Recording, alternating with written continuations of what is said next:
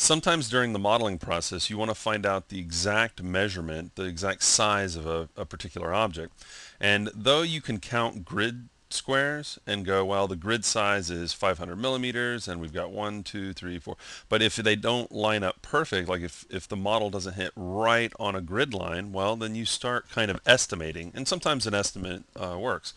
But Lightwave has a virtual tape measure. It's really easy to use, and it'll give you the exact measurement that you're after. So what I'm going to do is I'm just going to slide this guy over closer to the corner so we can see in our info display window the result. So if I go over to the Detail tab under Measure and choose Measure Tool, which is Control E, I can left click and drag, and as long as I leave the left mouse button held down, I can see the length. So right now I'm at 2.85 meters.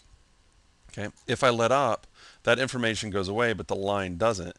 If I left click again, I can adjust either end. So I can go, well, now I want to know from the eye level to say the hip. Okay. And now that's 1.2 meters. So I can measure the distance this way.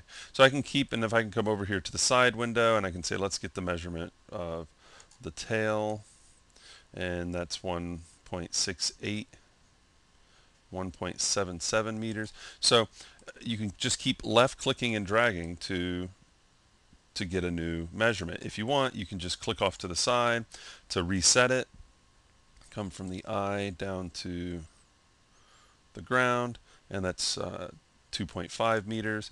And again, I can adjust just by left clicking and dragging either end. So it's a real quick way to get accurate measurements. And I like to refer to it as a virtual tape measure. Just left click and drag and you got the distance.